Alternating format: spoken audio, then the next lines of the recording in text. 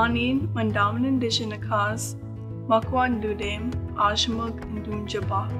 Hi, my name is Ava, and welcome to the National Loon Center's first outdoor exhibit, which is all about loon calls.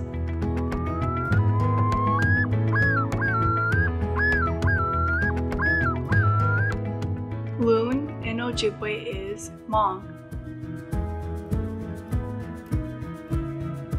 One of my favorite loon calls sort of sounds like laughter, the one that sounds like, and I wonder what it means. To help us answer this question, I'd like to introduce you to Dr. Walter Piper.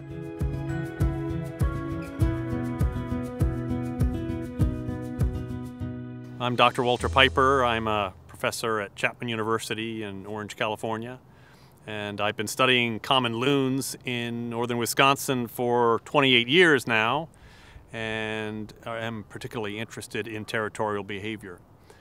During the course of my work on territorial behavior, of course, I've learned a great deal about loon calls. And one of the things that loons are most famous for is their vocalizations. And these include the territorial yodel that's given only by males, and the wail, which is the mournful descending cry that carries long distances at night. That's the one people are most familiar with usually. And then the laughter-like tremolo is another call that people hear a lot. Those are the three most common calls. And then there are a variety of soft calls that loons give as well. But our understanding of those is rather fragmentary in terms of what we know scientifically.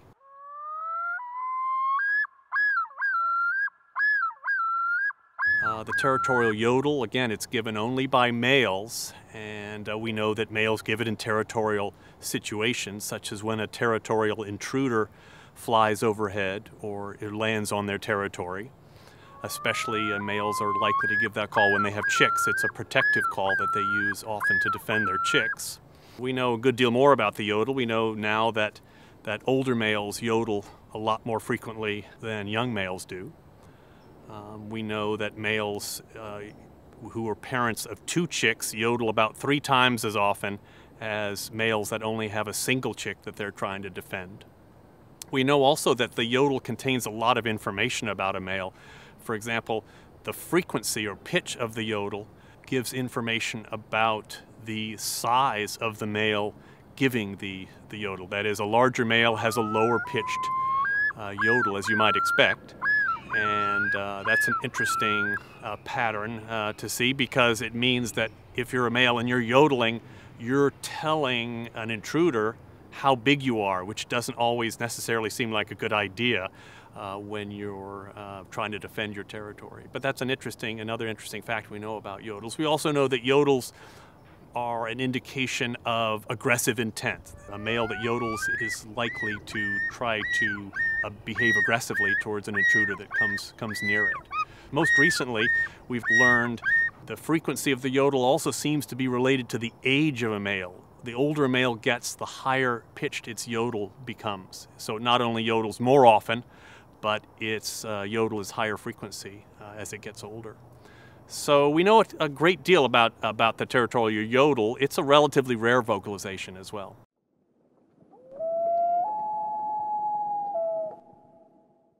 A more frequent vocalization that people hear is the wail, the mournful sounding wail. We know that one function of the wail is as a contact call between males and females. When males and females get separated, when pair members get separated, one will wail at the other to keep touch with its mate.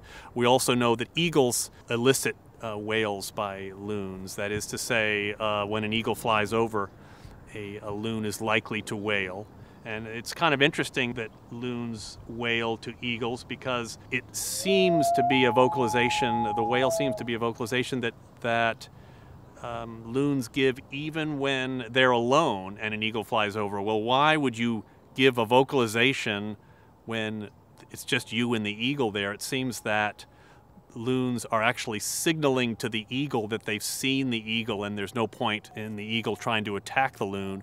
So it's a vocalization that could save time for both the loon and the eagle, and of course potentially save the loon's life because eagles do attack loons.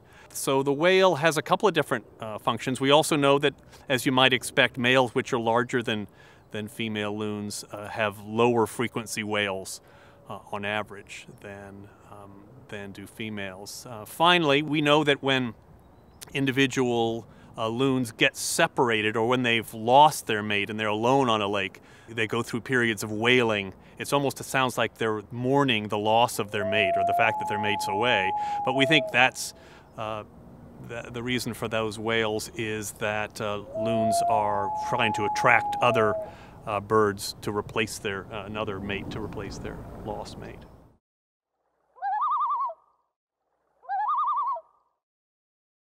The tremolo is the third loud call that's given. It's called a tremolo, sort of tremulous. It's like a laughter-like call. It sounds like human laughter, but its function is very different from human laughter. It's one of the most frequent vocalizations heard by humans because humans often cause loons to give that tremolo. It's an alarm call. And so often when motorboats get too close, or canoes, especially when loons have chicks that they're defending, the adults will give that tremolo laughter call. So it's good to remember that that's a warning call that really means humans have ventured too close.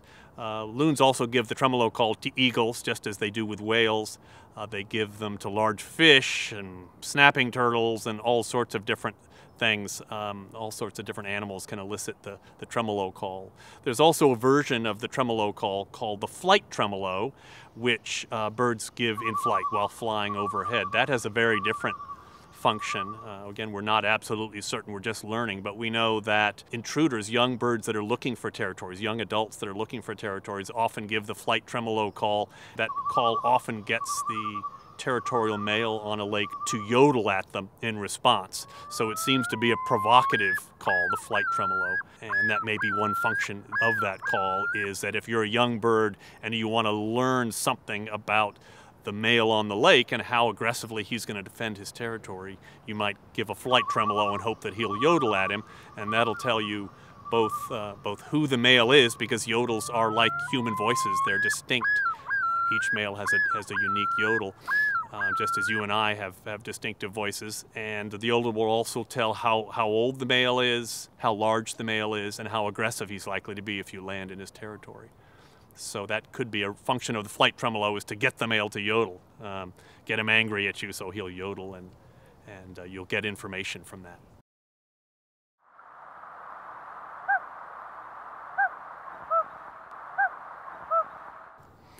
There are also a lot of soft vocalizations that loons have, and many of these are hard to hear well and hard to characterize and hard to learn about because they are so soft and hard to record. But chicks and adults give many vocalizations. Adults call to chicks when they have food, for example.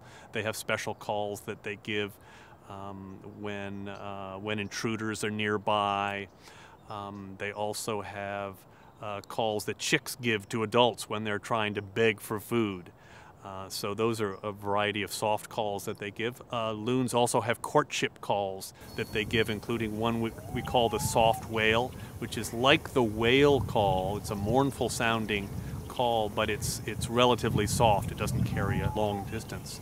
Another of the softer vocalizations that loons have is the toot vocalization, which is a high-pitched, it's almost like a loon barking, if you can imagine a loon barking. It's a vocalization that loons give as a warning that they've seen an intruder somewhere in the area. So that's the clear function of the toot vocalization. And there is a softer, less panicked version of the toot vocalization called the hoot. That's a common one to hear, although it's relatively soft. You have to be fairly close to the birds and have fairly tame loons to be able to hear it. But that's one you often hear given between pair members when they're in fairly close association. We're not sure exactly what the function of that call is. It may help them maintain contact with each other. It may help maintain the pair bond in some way, but we really are not clear on it. But it's an obvious and easy to categorize vocalization, the hoot. One of the interesting soft calls that loons have is the ma call, which is almost like a humming. It almost sounds like a human humming.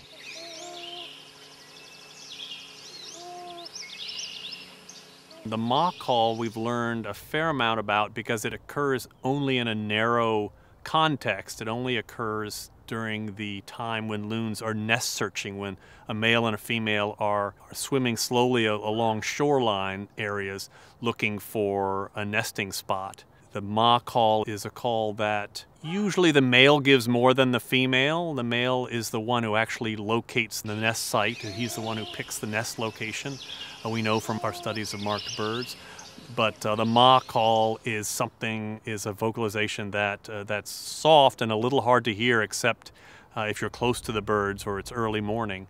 But it's one of those vocalizations that we've learned a fair amount about because it occurs in such a narrow context. So we know it has something to do with nesting behavior and possibly getting your mate to have the same physiological readiness for nesting as you do, as well as finding a final nesting location.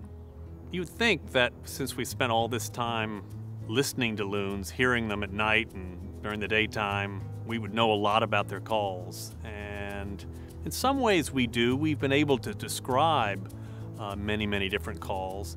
But as a scientist trying to learn what the function of that call is, why is that loon giving that call, we're really at a very early stage. I think it's fair to say that most of the vocalizations that we hear from loons, and there are several different categories, we are just beginning to understand their function. Or maybe we understand one or two of their functions, but they probably have 4 or 5 different functions, the others of which we just don't understand at all. Loons are tricky because they're an animal that's so well loved that everybody wants to know about them and wants to think that they understand what loons are saying. But there's a difference between thinking we can understand what loons are saying and actually scientifically showing or proving what those vocalizations mean. And we're in the process now as scientists of trying to understand in a more rigorous way what specifically each vocalization means.